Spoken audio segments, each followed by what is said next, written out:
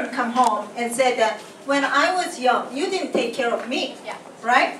So when I was young, Mom, you didn't do A and B and C. So why should I take care of you right now? And that's really universal.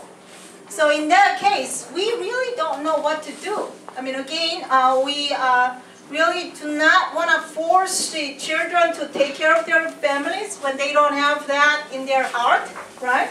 So again, I always say that nursing home care, in that case, is the right way. The parents will feel better, and children may just go visit once in a while.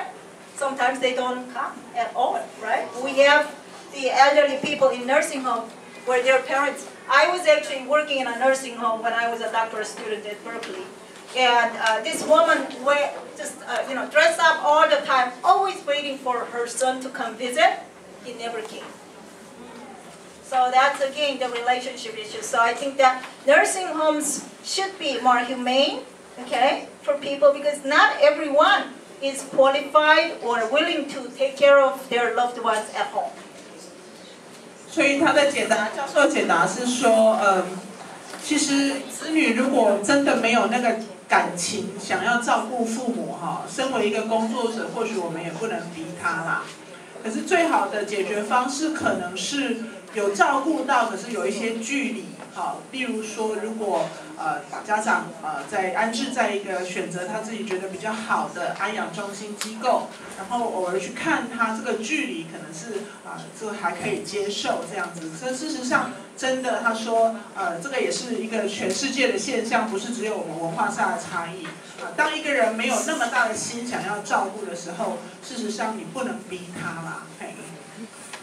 不好意思，这件事情我正好现在正在看一本书，就在讨论这个问题。有一本外国的书有翻译，我想如果你需要的话，我可以把书名译给你看。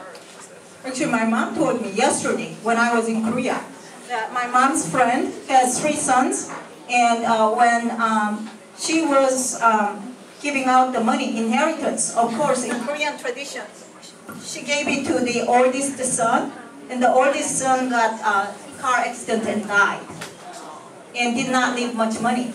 So she had to go live with the second or third son. Both of them rejected Mom. Mom, you didn't give me any money. You gave the money to my oldest brother. So why are you coming to us now? So she had to go to the nursing home.